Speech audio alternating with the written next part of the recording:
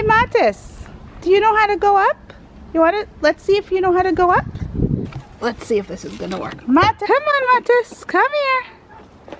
Here. We're gonna put some here, right here. Right here. Here. There we go. I'm gonna put some here. All right, that's a third rung, and he just stretches. Look how huge he is. He stretches and he can get there. But that's not the idea. On the list for tomorrow is to do an egg hunt. I have a feeling that they're laying eggs somewhere somewhere. I don't know where. And I'd like to know. Like, they can be laying eggs anywhere. Usually they lay them in the egg boxes, but I've been shutting them off because they've been sleeping in there. So you just have to come around. Like such an area is good to check. No, they like going back. This time of year, anyway, egg production is lower. I'm on a chat, a chicken, what's it called? Home chicken owner chat, and everyone's complaining that their egg count goes down these days because production of eggs goes according to the sun. So if there's not enough light, they stop laying. They need like 14 hours of light to lay. So if we do that calculation, there's not enough light in the winter. So they'll lay every other day or every 3 days. For them to lay less in the winter, which is fine. In the regular egg industry, okay, they have lights on there, artificial lights that simulate sunlight. They have on around 18 hours a day. So they'll do, let's say at night, they'll shut off the hours for like 4 or 5 hours, shut off the lights, and then open the lights, and they'll think it's morning and sun, and that will start the production going again. We don't do that. I don't mind that they rest and we have some less eggs in the winter. Let's take a look now at our homemade feed bucket. It's a regular 5-gallon bucket, and I cut out holes for their head. And the reason I did that, A, to keep the food off the ground, because when it's on the ground, they get their feet in it and they spread it all over, and it goes a lot to waste. And it stays dry because I cover it. Now I open the cover for you to see how it works, how they stick their heads in.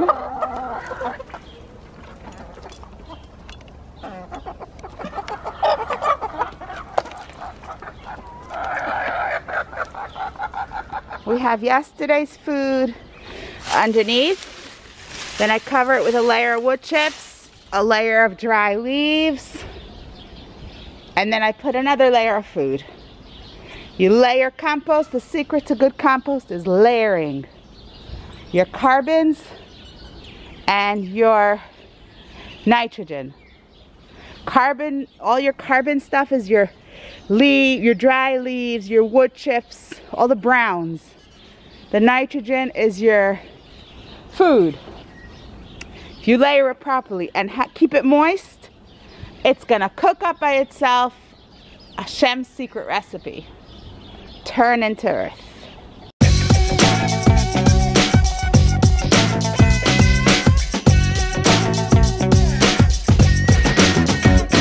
And look at a buffet. Look how healthy. Good morning, everyone. On this bright sunny day. You know, you never complain about a bright sunny day, even though it's the middle of winter and I'm wondering what's going on. It's like summer. It's supposed to get rainy towards the end of the week. Maybe. Anyway, I'm excited. I have lots going on. I have, what are we gonna do today? I have strawberries to plant, flax seeds to plant, strawberries. We bought for Shabbos strawberries, Israeli strawberries. And I just saved a few little pieces and I'm gonna plant it as is in the ground. We're gonna see what happens. So these are the pieces that I saved with the seeds on. See, strawberries, the seeds are on the outside. And I'm just going to put it in the ground, just like it is.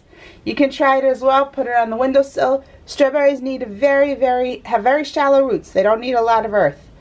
Regular potting soil, put your strawberry in. See what happens. It's an experiment.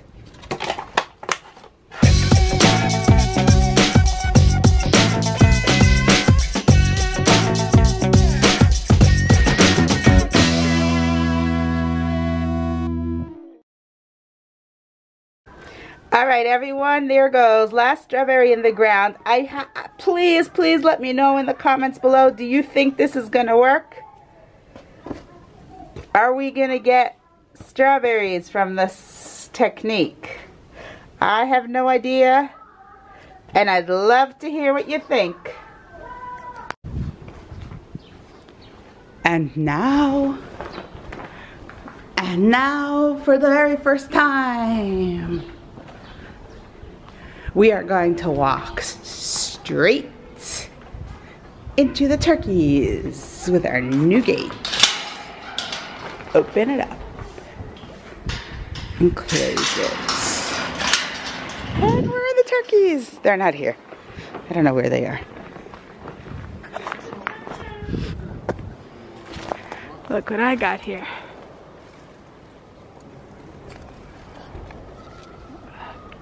Can't be prettier sight than that. Look at him. That's our lemon. Third one from this tree.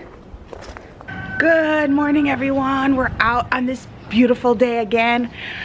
Keep repeating it. Beautiful days. Who doesn't like a sunny, hot day? You think you're in the middle of the spring. But we're waiting for rain. We're praying for rain.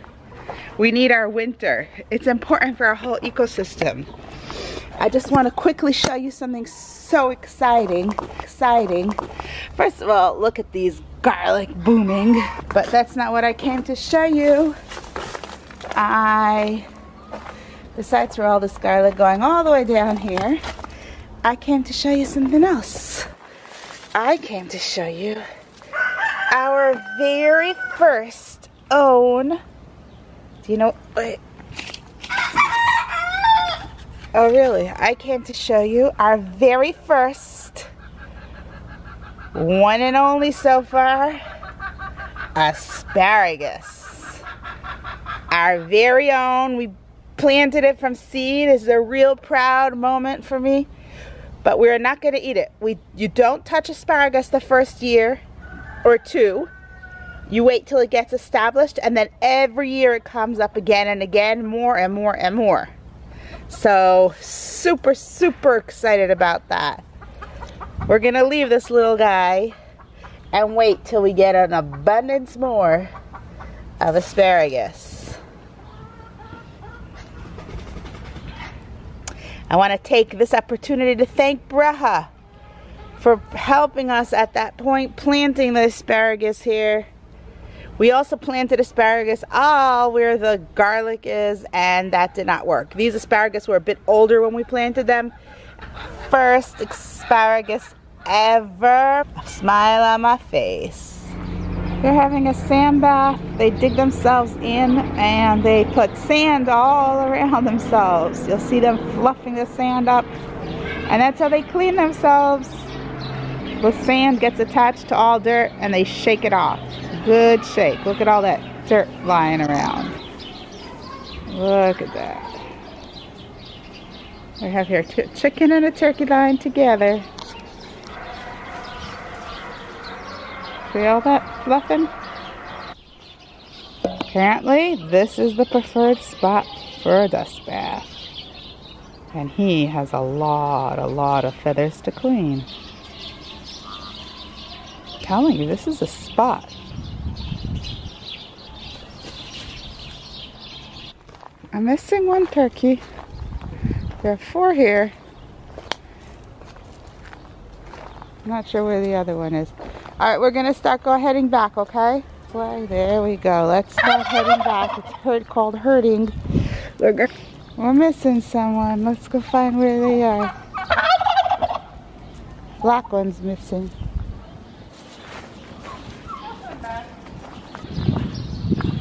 Where's your friend? Be back here, your friend. I searched all over campus. I looked over everywhere I can find. I found a sleeping cat. Yeah, I found him, but I did not find any turkey. She just disappeared into thin air. My husband helped me, and the gardeners, I alerted all Neve girls. Whoever finds a turkey, we got some really funny, very funny comments on the chats for missing turkeys in a seminary. And I looked underneath by the neighbors. Maybe they flew down in there. Nothing. Couldn't find her at all. The entire afternoon. It was extremely depressing because after one disappeared, the second one also disappeared. I thought maybe she went to find her friend. I don't know. It was the weirdest thing. Like, one disappears, and as I'm looking for one, second one disappears. But I'm telling you, 4 or 5 adults looked for them, and we couldn't find them anywhere. And then, all of a sudden, at 4 or 5 o'clock, they decided to reappear. No one saw them coming in. No one knows where they were. But they just reappeared. The females are in the coop. I love when they do that at the same time.